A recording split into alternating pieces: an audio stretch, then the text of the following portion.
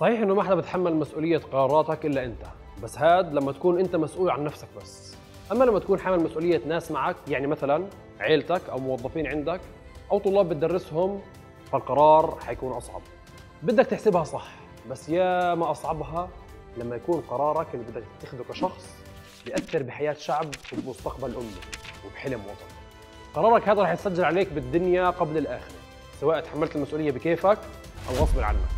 قرارك وزنه بحجم الناس اللي رح تأثر عليهم، فما بالك لو كان الوزن فلسطين.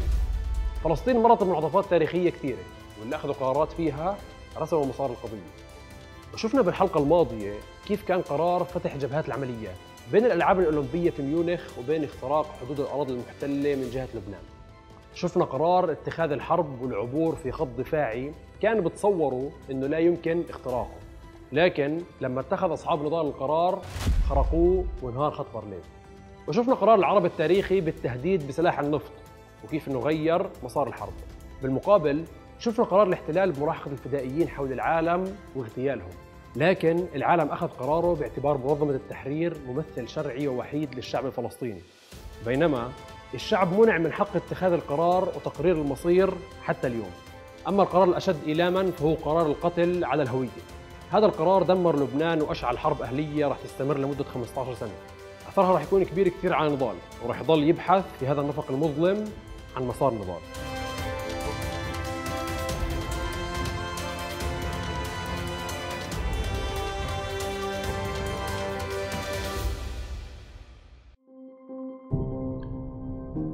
لما حكينا في الحلقة الماضية عن حرب عام 1973 حكينا أنها ضربة كانت مؤلمة من الاحتلال لأنها هجت على غفلة فحققت إنجاز كبير أصبح علامة فارقة في تاريخ مصر.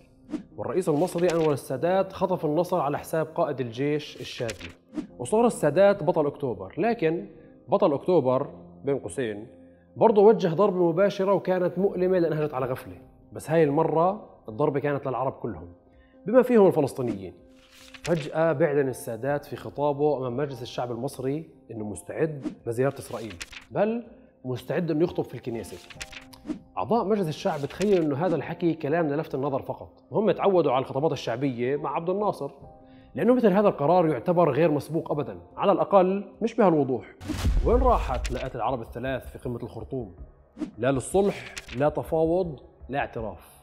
السادات قرر ينسفهم كلهم، فبعد 10 سنوات على لقاءات العرب، وبعد 4 سنوات على انتصار أكتوبر، وبعد 10 أيام على إعلان القرار، السادات فعلاً زار فلسطين المحتلة بتاريخ 19/11 عام 1977، والتقى برئيس وزراء الاحتلال مناحم بيغن، أحد أكبر رؤساء العصابات ومنفذي الاغتيالات والمجازر. والتقى على هامش الزيارة برئيس الوزراء الإسرائيلية اللي حاربها جولدا مائير.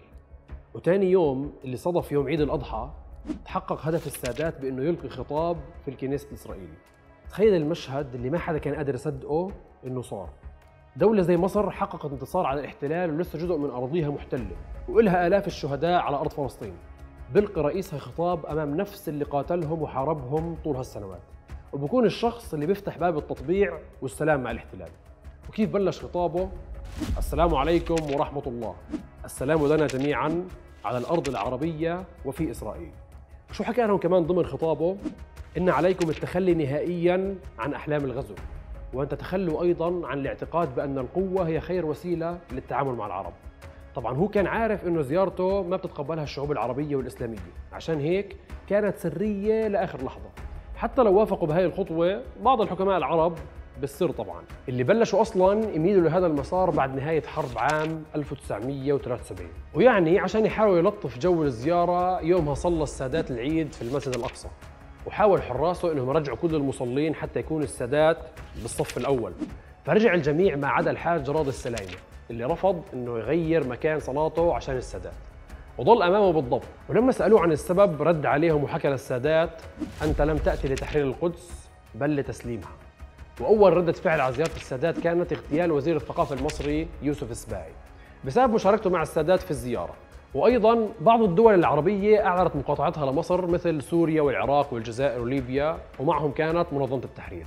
شايفين كميه المشاعر اللي بتتراكم فينا مع كميه التفاصيل اللي بنعرفها بين فرح وانتصار، او غضب من خيانه، او حزن على فراق، أو قهر من الإجرام والقتل أو النشوة بالأساطير اللي بنسمع عنها، هذا كله وإحنا بنسمع عن الموضوع بعد سنوات طويلة. فما بالك اللي كان جوا الحدث، فما بالك لما تكون في مكان كل زاوية فيه وكل تفصيلة فيه بتذكرك بشيء واحد: فلسطين. هاي التوليفة العجيبة من المشاعر والأخبار والأحداث والشخصيات كانت هي بيئة المخيم، وبهاي التركيبة كان ابن المخيم بتربى، فغصب عنه رح يرضى حب فلسطين رضاعة. وبهاي الفترة كان الجيل الأول من اللي انولدوا بالمخيمات صاروا شباب واعيين، جيل راهرت عليه جولدا مائير قبل ما تموت إنه الجيل اللي رح ينسى قضيته لأنه أجداده ماتوا. لكن الحقيقة كانت إنه صار في عنا جيل واعي، صحيح ما عمره شاف فلسطين لكنه كان حرفياً بيشوفها بكل إشي، وكان يشوف كل مصيبة بتمر بحياته سببها الاحتلال. ومن الناس اللي عاشوا هاي التربية كانت دلال المغربي، شاب فلسطينية ولدت في مخيم صبرا في بيروت. مثل نضال ومعتز وناصر كان أصلها من يافا، بس الفرق إنه دلال ما شافتها، سمعت عنها سمع ورسمت صورتها بمخيلتها. ومن لما كانت المدرسة صار عندها حلم ترجع لها، أو على الأقل تعمل عمل يقربها إلها، فانضمت لحركة فتح وهي بالمدرسة. درست بمدرسة تابعة لوكالة الغوث الأونروا، وبعد الدوام كانت تاخذ دورات عسكرية وتتدرب على السلاح. ما تستغربوا، هذا الجيل حرفياً كان يشوف إنه في مكان مؤقت ولازم إنه يرجع لفلسطين، وإنه كل الخيانات اللي بتصير حواليه بتزيده إصرار إنه يرجع حقه بإيده. أكثر موقف أثر فيها لما كان عمرها 15 سنة، لما سمعت عن حادثة اغتيال القادة الثلاث في بيروت، النجار وعدوان وناصر، اللي أشرف عليها يهود براك. حكينا عنها في الحلقة الماضية. تم اختيار دلال لتكون جزء من فرقة دير ياسين لينفذوا عملية سموها باسم كمال عدوان. مش قلت لكم كانوا عايشين بكل التفاصيل؟ كانت الخطة إنه يصير إنزال على الشط الفلسطيني المحتل، ويسيطروا على باص ويتجهوا فيه لتل أبيب ويهاجموا مبنى الكنيسة. مع إنه دلال كان عمرها بهذاك الوقت 20 سنة، إلا إنه تم اختيارها لتكون هي قائدة العملية ومعها 10 فدائيين. دلال بهذاك الوقت كانت متدربة مع الكتيبة الطلابية. طلاب كان في عندهم مخيمات تدريب عسكرية. وبتاريخ 11/3 عام 1978 بدأت تنفيذ العملية. أخذوا قارب ونزلوا بالساحل، وصلوا لباص وسيطروا عليه وأخذوا الركاب رهائن. وجهت كلامها للرهائن وحكت لهم: إحنا مش جايين نقتلكم، إحنا ماخذينكم رهائن لنطلع أسرانا المعتقلين في سجون دولتكم. وطلعت علم فلسطين من شنطتها وعلقته بالباص، وكانت بتغني وهي بطريقها لتل أبيب: بلادي بلادي بلادي لك حبي وفؤادي. نفسي أقدر أستوعب شو كمية المشاعر اللي كنت فيها يا دلال بهديك اللحظة. هاي الحركة بحد ذاتها خلدها الشاعر نزار قباني في وصفه إنه دلال أقامت الجمهورية الفلسطينية ورفعت علم فلسطين. مش مهم كم كان عمر هاي الجمهورية، المهم إنه العالم ارتفع على أرض فلسطين. ما طلع دلال من هذا الحلم إلا يهود براك مرة تانية. كان بقود فرقة خاصة لتوقيف الباص بأي شكل، واستخدم فيها طيارات هليكوبتر ودبابات لحد ما قدروا إنهم يوقفوا الباص عند مستوطنة هرتسيليا قريب من تل أبيب. سموها على اسم هرتزل، واسمها الأصلي كان قرية الحرم أو قرية سيدنا علي. فاشتبكت الفرقة العسكرية الإسرائيلية مع فرقة دير ياسين الفلسطينية، وقتلوا 37 شخص من الفرقة العسكرية الإسرائيلية بحسب اعترافات رئيس الوزراء الإسرائيلي مناحم بيغن، لكنهم كالعادة ما اعترفوا بالعدد. قبل ما يستشهدوا جميعاً ما عدا واحد تم أسره، وباراك سجل انتقامه من دلال تحديداً لما ضرب جثمانها برجله قدام الكاميرات. بس شتان كيف كل واحد علم على الثاني. دلال استشهدت بس تركت وصية بخط إيدها. اسمعوا شو وصت دلال: وصيتي لكم جميعاً أيها الإخوة حملة البنادق، تبدأ بتجميد التناقضات الثانوية وتصعيد التناقض الرئيسي ضد العدو الصهيوني، وتوجيه البنادق، كل البنادق، نحو العدو الصهيوني، واستقلالية القرار الفلسطيني تحميه بنادق الثوار المستمرة لكل الفصائل. أقولها لإخواني جميعاً أينما تواجدوا: استمروا بنفس الطريق الذي سلكناه. هذا المستوى من الوعي خلى الشعب الفلسطيني يسمي دلال عروس يافا، وخلاها بنفس الوقت مجرد ذكر اسمها بيعمل كابوس عند الاحتلال لحد اليوم، لأنه جثمان دلال ما زال في مقابر الأرقام، وهي مقابر سرية بيستخدمها الاحتلال لدفن شخصيات لا يريد أن ترمز أو يعرف تفاصيل وفاتها، أو حتى يكرمها الشعب بتشييعها ودفنها.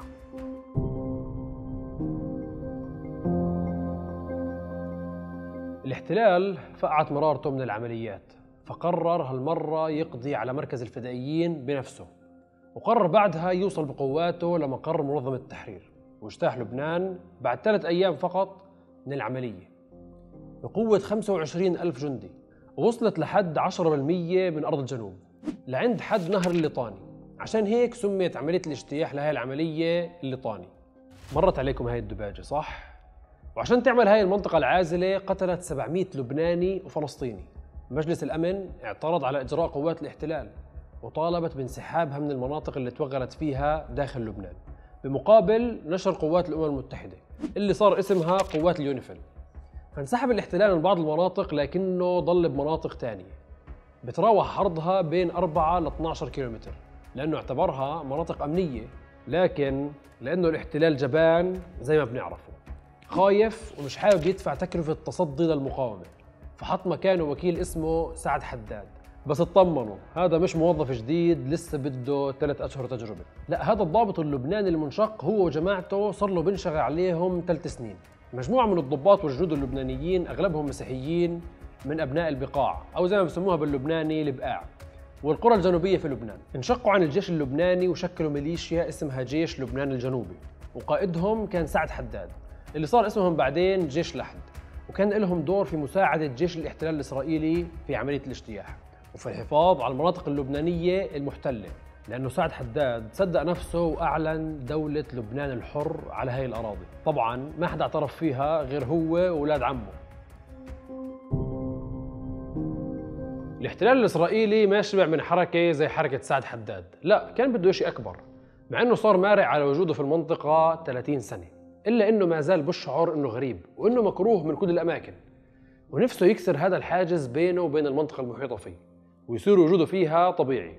وأخيراً وجد من يلبي هذا الطلب، وهو الزعيم العربي المصري محمد أنور السادات، اللي بعد ما عمل عملته وزار الاحتلال طورت هذه العلاقة اللي من تحت لتحت إلى علاقة من فوق لفوق، وبرعاية أمريكية من الرئيس الأمريكي جيمي كارتر. وبعد أشهر من المفاوضات السرية تم توقيع اتفاقية السلام بين مصر والاحتلال باسم اتفاقية كامب ديفد، على اسم المنتجع اللي تم توقيع فيه اتفاقية قرب واشنطن. وتصافح السادات مع مناحم بيغن لتنطلق بعدها مفاوضات لمدة أشهر لتجهيز معاهدة السلام المصرية الإسرائيلية واستعادة مصر شبه جزيرة سيناء كاملة مقابل سلام كامل وعلاقات دبلوماسية واقتصادية وثقافية طبيعية مع إسرائيل. طبعاً صار فيها تبادل اقتصادي وتجاري وعلاقات دبلوماسية، وتم افتتاح أول سفارة إسرائيلية على أول أرض عربية، وصار سعد مرتضى أول سفير عربي مصري عند الاحتلال. بس سينا لسه الموضوع بده شوي، خلوها بالتقسيط يعني بتيجي هي. انت بتتعامل مع امريكا واحتلال اسرائيلي، بس في جوائز طرديه، انه مثلا ممكن تاخذ مدينه العريش مبدئيا، او انه مثلا السادات يحصل على جائزه نوبل للسلام. بس هو زعل وما رضى يروح يسلمها بايده لانه كانت مناصفه بينه وبين بيغن، فالزلمه حس انه ما اخذ حقه بصراحه يعني. وكملت بزياده لما مصر اخذت بلوك من العرب كلهم، واعلنت كل الدول العربيه مقاطعتها لمصر وطردتها من جامعه الدول العربيه بعد ما نقلت مقرها لتونس. وهيك شق سيف التطبيع جسد الأمة العربية اللي ضل اللحظة الأخيرة رافض هاي الخطوة حتى على المستوى الشعبي. ولما شافوا المصريين العلم الإسرائيلي بنرفع في مصر، كان مع كل لحظة بيرتفع فيها العلم أصوات النساء والرجال بصياح بتعلى، وعيون الرجال دمعت ومسحتها بالعلم المصري. وبعد أسبوع لما وصل السفير الإسرائيلي إلياهو بن اليسار لمصر عشان يمارس مهامه الدبلوماسية، استقبلوا السادات بعيدا عن وسائل الإعلام. لكن بنفس الوقت كان في شاب مصري في محافظة القليوبية شمال القاهرة احتجز موظف الوحدة المحلية بقريته وهدد بقتله وقتل نفسه إذا لم يتم طرد السفير الإسرائيلي، لكنه قتل برصاص الشرطة المصرية وخلد اسم سعد إبراهيم حلاوة يوم 26 فبراير عام 1980 كأول شهيد ضد التطبيع. أما بن اليسار فقدم استقالته بعد 11 شهر لأنه اعتبر أنه صح التطبيع الرسمي تم، لكن التطبيع الشعبي مستحيل يتم. وكتب بالحرف أن عمل أي سفير لتل أبيب في القاهرة هو أمر مستحيل، وأن التطبيع بين القاهرة وتل أبيب سوف يظل تطبيعاً على الورق أبد الدهر. ولكن يبدو أنه هذا الدهر كان مش مطول ليخلص. الحرب الأهلية شغالة والإعلام شغال، وعلى الراديو والتلفزيون يا مكتر أخبار الاغتيالات. فتم اغتيال كمال جنبلاط الزعيم الدرز اللبناني المتحالف مع الفلسطينيين، وتم اغتيال القيادة في الجبهة الشعبية وديع حداد في ألمانيا، وكمان نجح الموساد في اغتيال الأمير الأحمر علي حسن سلامة، وهو اللي كان مسؤول عن كثير عمليات فدائية نفذتها الجبهة. وبرضه كان في استهداف للعلماء العرب زي العالم النووي المصري يحيى المشد اللي تم اغتياله في باريس. لكن حدث الاغتيال الأكبر والصادم كان اغتيال الرئيس المصري أنور السادات أثناء الاحتفال بذكرى انتصار 6 أكتوبر. نفذوا مجموعة من العسكريين بالجيش المصري. بل حتى الاغتيالات صارت بين الكتائب المسيحية نفسها في لبنان، واندلعت بينهم حرب ال100 يوم، فأصبحت بيروت الشرقية تحت سيطرة بشير الجميل قائد القوات اللبنانية اللي هي الجناح العسكري لحزب الكتائب المسيحية. وتذكروا هذا الاسم كمان شوي بنحكي لكم شو عمل. لكن الشاهد المهم في هاي النقطة إنه بشير صار بده بيروت الغربية كمان، فبمين استعان؟ قابل أنسب حدا مناسب لهيك مهمة، أريئيل شارون، قائد العصابات والعمليات الإجرامية اللي تطور بمنصبه وصار وزير الدفاع الإسرائيلي. فالتقى معه واتفقوا على خطة للقضاء على منظمة التحرير الفلسطينية في بيروت الغربية، والهدف كان بالنسبة لهم إبعاد لبنان عن مظاهر العنف، وأسسوا تجمع سموه جبهة الإنقاذ، بس كانوا بيستنوا الفرصة المناسبة لتنفيذ مخططاتهم لحد ما أجت الحجة. لما قامت مجموعة منشقة عن فتح كانت معروفة بتنفيذها عمليات غير مدروسة، فقامت بمحاولة لاغتيال السفير الإسرائيلي في بريطانيا. السفير ما مات، بس دخل في حالة موت سريري لمدة 20 سنة. ومع إنها مش أول قصة اغتيال بتصير، وزي ما قلت لكم الاحتلال بس كان بيستنى حجة، فقرر إنه يجتاح لبنان ويوصل لعقر منظمة التحرير. وفعلا بدأ الهجوم يوم 4/6 عام 1982 بالبر وبالبحر وبالجو، بضعف عدد القوات اللي حاربت مصر وسوريا سنة 73. في مقدمتهم 1200 دبابة. في رواية الاحتلال إنه الطريق كانت سهلة، والحجة تبعته شو؟ إنه وصل بيروت ب3 أيام فقط. لكن فرقة جولاني وقائدها جابي أشكنازي كان في عندهم رواية مختلفة لتجربتهم، اللي على الهامش حكوا جزء منها بعد 30 سنة. هاي الفرقة وهي في طريقها لبيروت عن طريق الجبل مرت بقلعة شقيف، وهي قلعة رومانية صليبية مشرفة على نهر الليطاني، وكان عندهم معلومة إنه هاي القلعة متحصن فيها كتيبة، فقرروا يهاجموها بكتيبة مكونة من 1200 جندي. وبيحكوا في روايتهم إنه لما قربوا على القلعة انفتحت عليهم أبواب جهنم، واستمر القتال حوالين القلعة لمدة 60 ساعة متواصلة. وبقول الجنود اللي نجوا من الموت إنه النار كانت تجيهم من كل مكان، وإنهم كانوا بيحاربوا جيش ولا حدا منهم راضي يستسلم.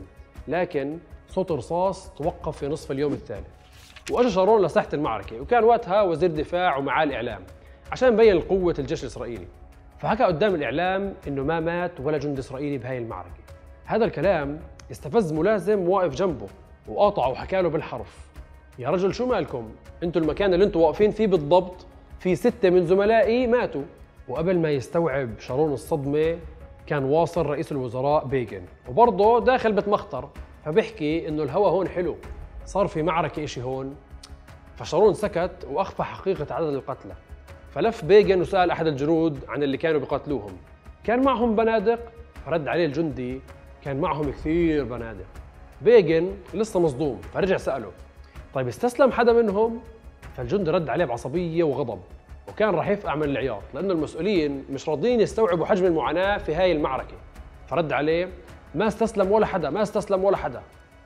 المشكلة إنه هذا الموقف كله كان قدام الإعلام، وهذا الإشي أضر بالرواية الإسرائيلية من أول يوم، وعشانها بيغن سحب حاله ورجع من لبنان. بقول أحد الجنود الإسرائيليين إنه الصدمة الكبرى كانت لما قام أحد الشباب الجرحى قريب من الموقع اللي كان فيه مشهد بيغن مع الصحافة، وشكله صحي من حالة الإغماء، فأطلق عدد رصاصات ثم استشهد. فتخيلوا لو بس صحي قبل دقايق شو كان صار. أما الصدمة الأكبر إلكم فهي إنه هذا المشهد كان كل أبطاله أفراد من الكتيبة الطلابية، نفس الكتيبة اللي كانت معهم دلال. ولما كانوا متحصنين في القلعة أطلق عليهم اسم كتيبة الجرمق. أما عددهم فكانوا فقط 27 مقاتل، نجا منهم 6 مقاتلين انسحبوا بصعوبة بنص الليل. أما كل رواية الاحتلال والقتل الشرس اللي تعرضوا له وإخفاء عدد القتلى في صفوفهم فكانت على إيد 21 فدائي فقط. لكن باقي مناطق الجنوب ما صمدت أمام الاجتياح الإسرائيلي، وقوات اليونيفيل ما عملت إشي باعتبار إنها قوات حفظ سلام مش قوات حرب. والجيش السوري انسحب بعد معارك في البر والجو، وأيضاً انسحبت منظمة التحرير قواتها لبيروت. لأنه الاعتقاد كان إنه شارون وقواته ناويين يجتاحوا لحد 40 كيلومتر. بس شارون كان في عنده طموح آخر، مرتب خططه واتفاقياته، فوصل مع قوات الاحتلال الإسرائيلي لبيروت وفرض عليها حصار لمدة 3 أشهر كاملات مع القصف المستمر. 88 يوم من الحصار والقصف المستمر ما استطاعت القوات الإسرائيلية فيها تدخل بيروت. بس إحنا اليوم بنعرف شو يعني 3 أشهر من الحصار والقصف. خلال هذا الحصار تدمرت البنية التحتية لبيروت. أما عرفات فأصر على الاستمرار والصمود، ورفض عروض إنه يلجأ بنفسه للسفارات، ورفض دعوات شارون للاستسلام، وكان يردد هبت رياح الجنة. لكن الضغط كان مستمر والدعم العربي كان ضعيف جدا، وتقطعت أوصال منظمة التحرير الفلسطينية بسبب كثرة الانشقاقات اللي صارت فيها، وتوزعت بين خيار التطرف في أقصى اليمين وخيار العمل السياسي في أقصى اليسار، واللي كان يطرح لأول مرة بعد ضغوطات داخلية لبنانية من الجماعات اللي كانت رافضة للوجود الفلسطيني، وضغوطات خارجية عربية على منظمة التحرير تدعوها للقبول بشروط التفاوض. فتم التفاوض على خروج منظمة التحرير بكل مقاتليها من لبنان مقابل فك الحصار وتوقف القصف، وهذا ما تم فعلا للأسف. اتخذت قيادة فتح وعلى رأس ياسر عرفات بالتوجه للعمل السياسي وترك العمل الفدائي العسكري.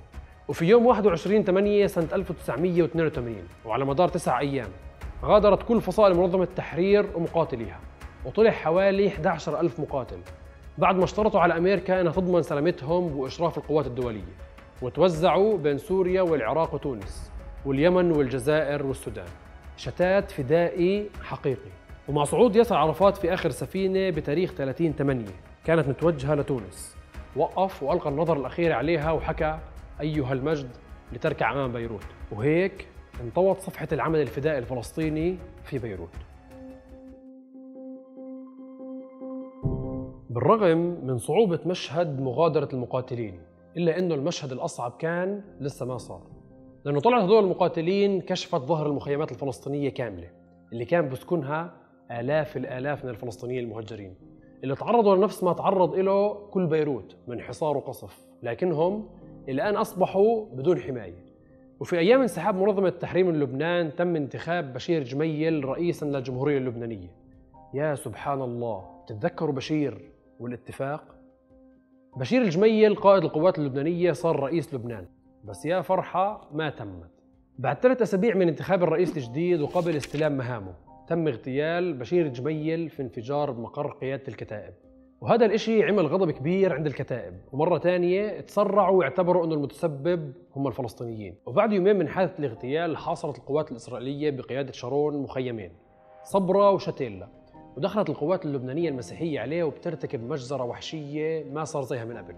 وعلى مدار يوم ونص 36 ساعة من القتل والذبح المستمر، من الاغتصاب والتمثيل بالجثث، من منع الدخول أو الخروج للمخيمين، من منع الإسعاف أو الإغاثة، لكن مع إطلاق قنابل ضوئية في الليل لحتى القتل يستمر مع الإضاءة.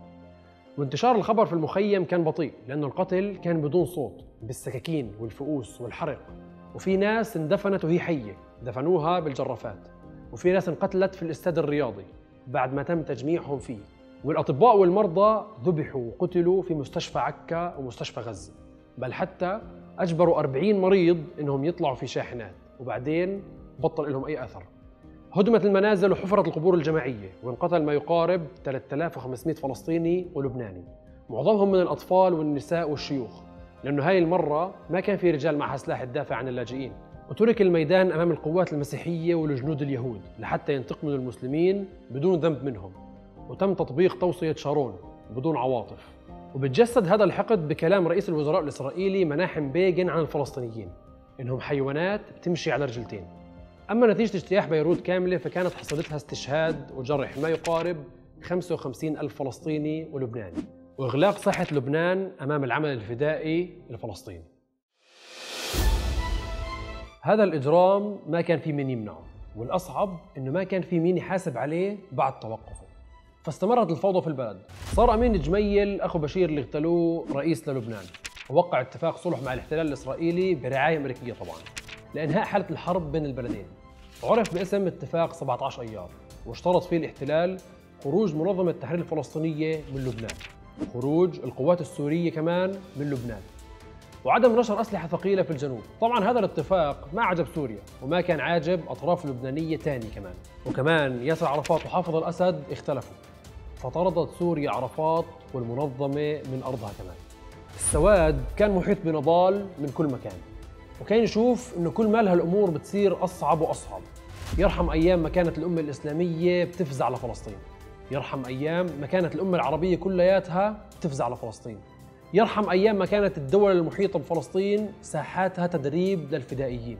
لكن نضال بطل يترحم على الأيام، صار يترحم على الفلسطينيين اللي بنقتلوا وهم لاجئين خارج بلدهم وبدون ذنب كمان، وقاتلهم لا يحاسب سواء كان يهودي أو عربي. كل اللي بتمناه نضال كان إنه يكون في نهاية لهذا الظلم الواقع على الفلسطينيين، يكون في حل ومسار يفتح طريق، وحتى ما يتكرر هذا الإجرام والظلم وضياع هاي الحقوق. لابد إنه يكون في حساب لكل من كان سبب في خيانة نضال. بنشوفكم في الحلقة الجاي. السلام عليكم.